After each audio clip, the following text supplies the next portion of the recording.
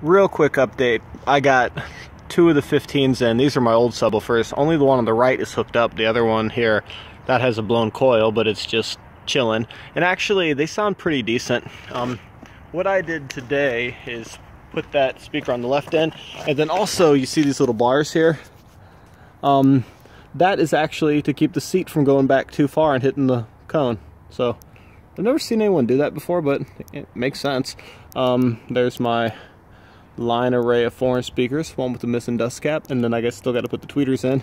I'll probably cut some wood to kind of fill in the gaps here at some point, but it's pretty beastly. Alright, that's what I got.